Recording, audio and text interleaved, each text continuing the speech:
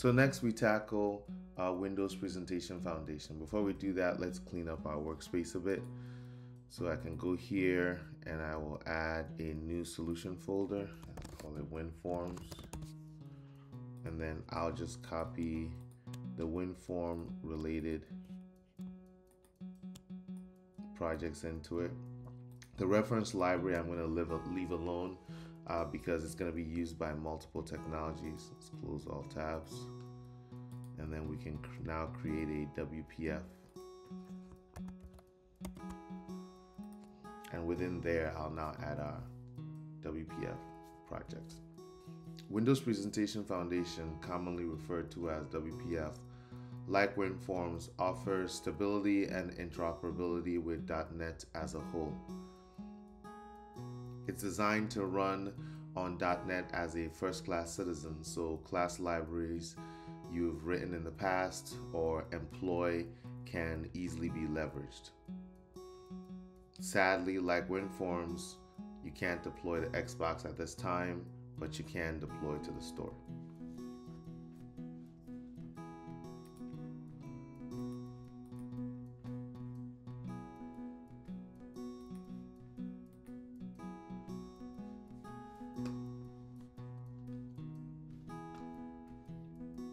If you want the kind of stability that WinForms gives you, but also want access to modern capabilities like media elements, animation, XAML-based UI description, then this is a great tool to have till this day.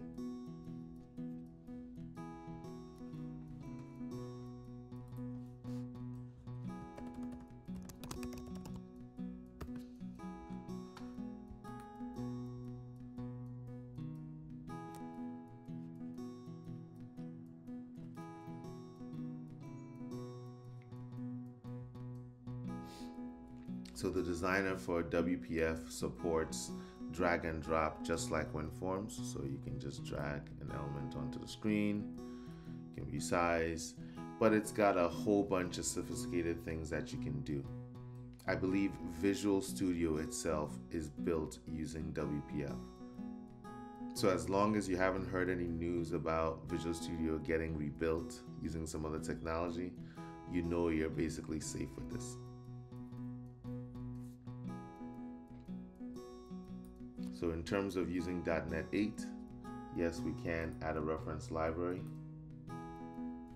And we can even add a reference library to the WinForms sample itself.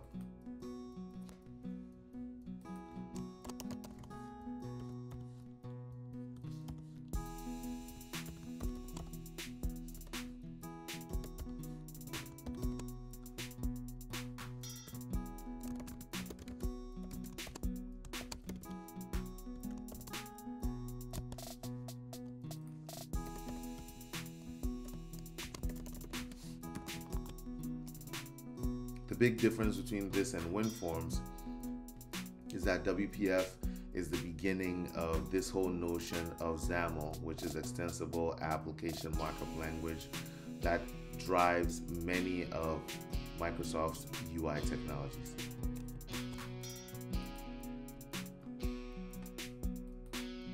So once I said as a startup project, I can run that.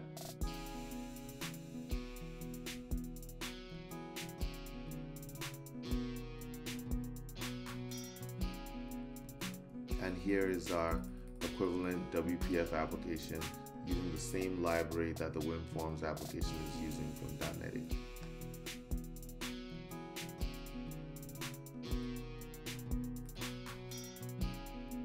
And as a matter of fact,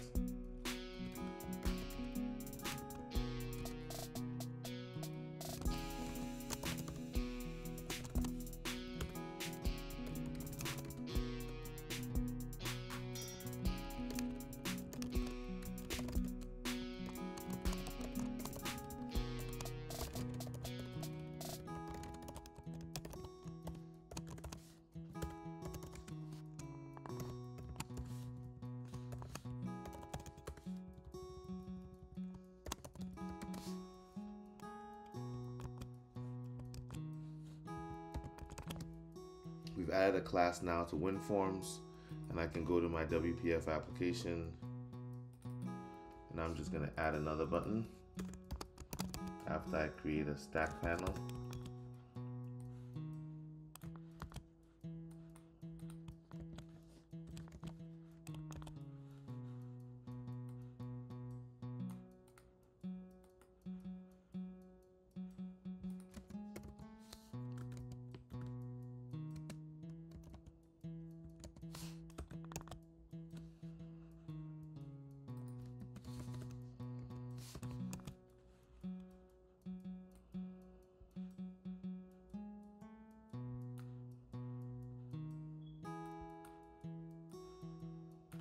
Get rid of some of these right here.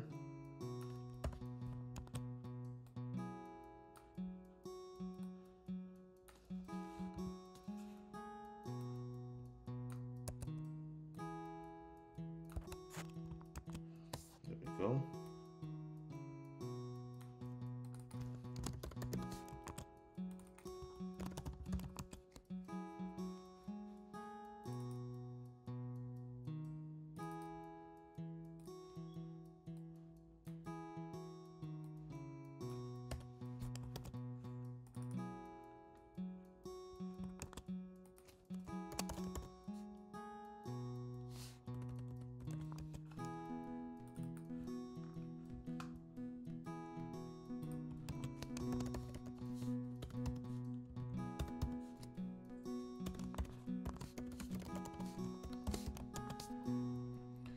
So you can do this.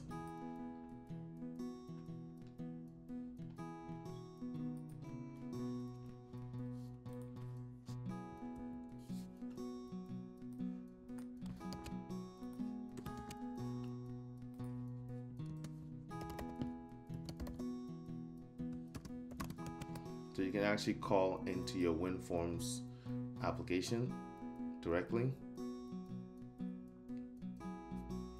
and count continues to work, and say hello calls into that. And even cooler than that,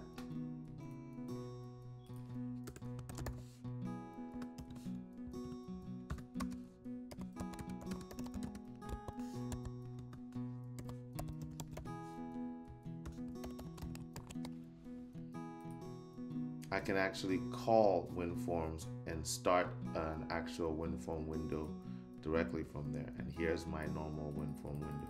So very, very interoperable between WPF, which is Windows Presentation Foundation, and WinForms. Deploying to the store for Windows Presentation Foundations consequently would be essentially the same as deploying to the store using your regular WinForms application. You would need an app package project,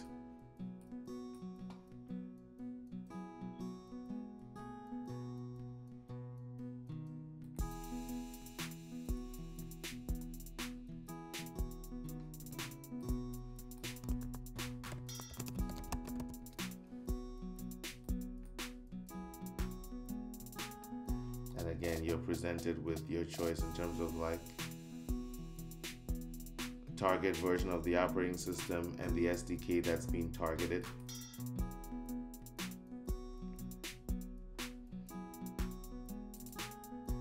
And again, you essentially reference your application.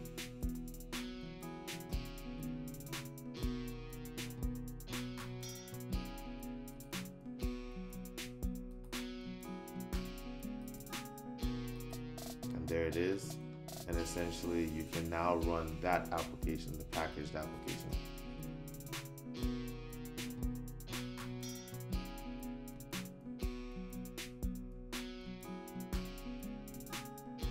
And it of course will work the same way. Here's count, and here's say hello. It says hi there, and we now have the WinForms application, which also has count. Interestingly enough, notice that because I'm using a static variable, that number is incrementing between the both of them. And what does deploying to the Windows Store look like? Well, it's essentially the same. Go here, publish, You can create an app package, and you'd essentially follow the same process. Give it a certificate and publish it out there, or publish it to the Windows Store if you so desire. Publishing to the Xbox also follows the same format. You point it, target a remote machine, and then in here you can put in the IP address of the remote server. In this case, it would be and in here you can put in the IP address of your Xbox.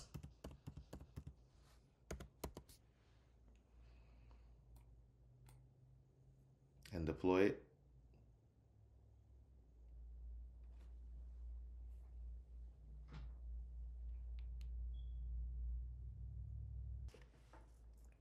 And you get the same result. It deploys to the actual Xbox, but you're not able to activate it. And if you were to look in the Xbox, you'd essentially see the same thing. You'd see the application loaded there, but it will not work because WPF is not designed to work on the Xbox by default. Stay tuned to this channel for future updates. We'll be giving away you heard it, 2 Surface laptops when we hit 50,000 subscribers. So please like, share, subscribe to help us get to that point. Happy coding and have a blessed day.